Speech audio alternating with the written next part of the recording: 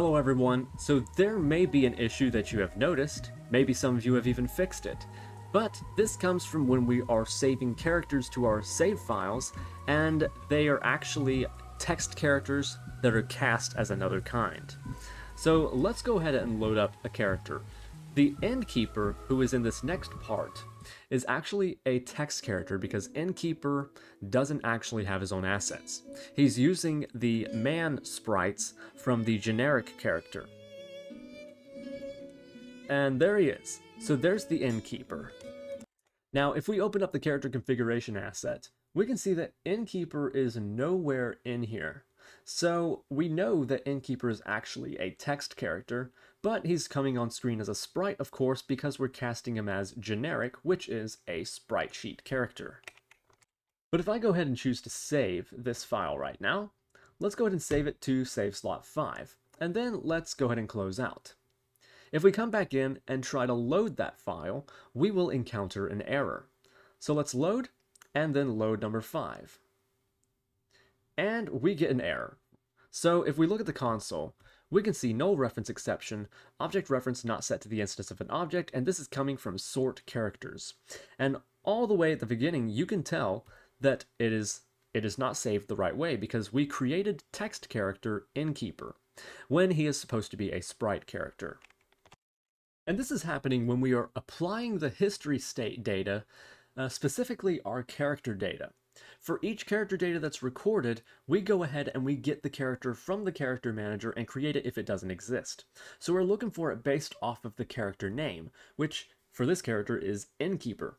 However, Innkeeper is being recognized as a text character this go around, and so it's creating a text character and then none of the following logic actually works. So we encounter an error, when instead we need to be saving this character and its casting type. To show how this works, if I go ahead and check if this is the Innkeeper, I'll replace his name with Innkeeper as generic, and it should be just fine. So then I can launch it, load, and load number 5, and we get everything back where it should be. So we just need to make sure that with our characters, we also save who they are cast as if they are being cast as any type of character. That way we can reload them appropriately. So in our character manager, inside of the create character function, this is what's going on.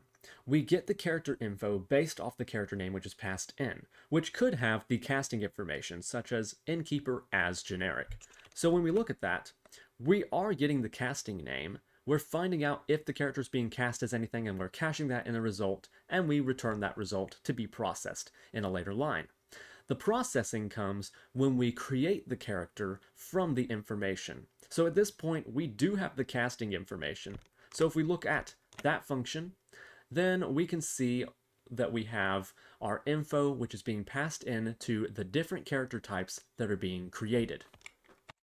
When we're initially getting that information, we're getting the character type stored in the config by getting the config from whoever they're being cast as.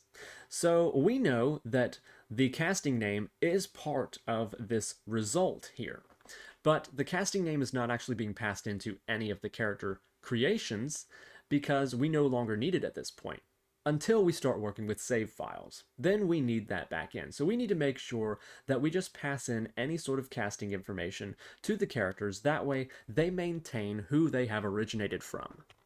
So if we look at the abstract character class, we have a name, which is the actual name of the character, a display name, which is what is shown on screen, but we can also save the casting name in here, which is where they came from and got their properties from.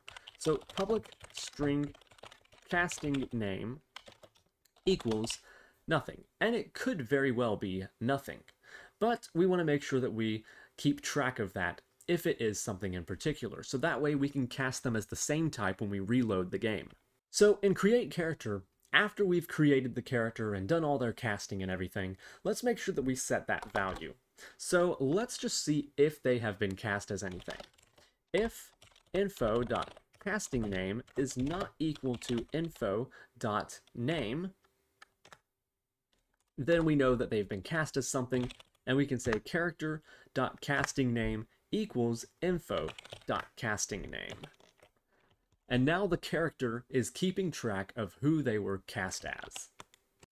Now, if we come to the character data as part of the history system, underneath of character name, let's also give ourselves a new value for public string casting name to let us know what character this was cast from. And let's come down to where we capture the data. So in capture, entry.characterName gets set to the name, and entry.castingName should equal character.castingName. So now what we can do is we can try to create the character and handle it properly if the character is using casting information. So let's remember there can be two cases here. We can have characters that do not use casting information, in which case we should try to create them if they don't exist based off of their name alone. Otherwise, if they are using casting information, we should try to see if they exist first based off of their name. If they don't, then we should create them based off of their casting information, because cast characters are saved in the dictionary using their name, not the full casting string. So there needs to be a distinction there. So let's start by checking out the casting info. So if character data dot casting name is not equal to, actually let's start if it equals string.empty. This would be for someone like Stella or Raylene, because they are configured inside of the character configuration asset and they use no sort of casting. So otherwise, for our innkeeper or other generic characters, then we know that they should use the casting info. So let's go ahead and take this line to create the character if they don't exist. Right up above, I am going to say character equals null, just so we have a cached value. And we'll just reference character inside of there. So either way, we are getting a character if they're not using casting info. Otherwise, let's go ahead and try to do the same thing, but let's not create them if they don't exist. If they don't, then we know that they have casting info and we need to create them a specific way and not just off of their name alone. So otherwise, let's see, if we tried to get the character and the character still equals null, then let's try to get their casting info. Then let's say character equals character manager dot instance dot create character. And we need to create them based off the casting string, which we can define up above. String casting name equals a certain string which is made up of 3 different parts. The first part is obviously going to be the character name. So character data dot character name. The second part, or the third, is going to be who they're being cast as. So that will be the character data dot casting name. And the second part would be that little string, which would be the as, oh good lord, which would be as, but we already have this defined inside of our character manager. So in the character manager, let's just make sure that the character casting ID is set to public. That way we can access it and we don't have to hard code it again. So let's do this. Character manager dot casting ID, and now we have the casting string for this character to create them properly. So let's give the casting name to create the character, and now no matter what, we should have the proper character created. And now let's go ahead and try again. Let's go ahead and go to load and load up this screen with the innkeeper. And there he is. Looks pretty good. And we can go back in history. Everything looks fine.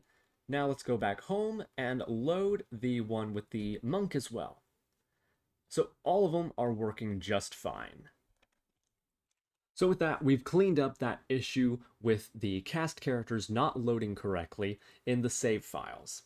So now all the characters should be loading fine no matter what type they are.